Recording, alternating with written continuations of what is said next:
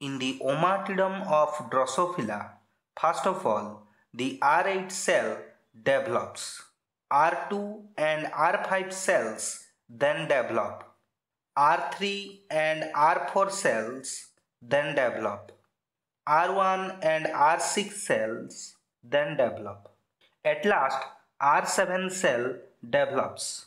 The R1, R2, R3, R4, R5, R6, R7, R8 cells are called as photoreceptor cells. The function of R7 photoreceptor cell is to detect ultraviolet light. The R8 cell surface has a protein called as BOS.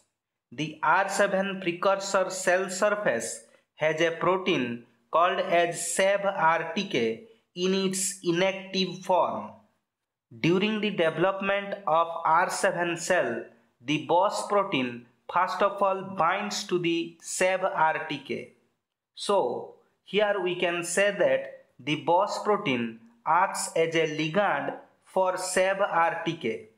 The Sev RTK then phosphorylates itself on tyrosines. Due to this phosphorylation, the Sev RTK becomes active.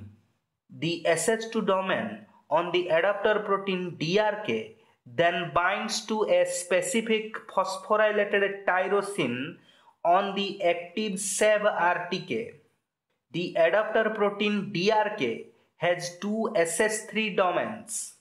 The RAS-GEF, also called as SOS, then binds to the two SH3 domains on the adapter protein DRK. Due to this binding, the RAS-GEF or SOS becomes active. The active RAS-GEF or SOS then stimulates RAS protein.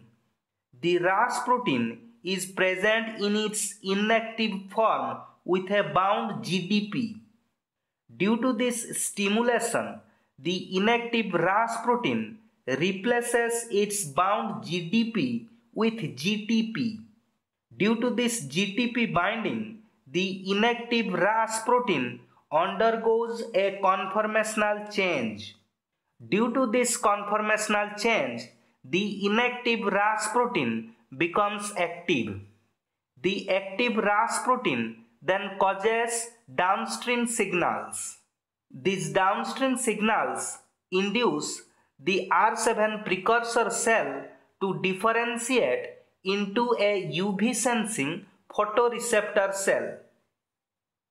Please like, subscribe and share.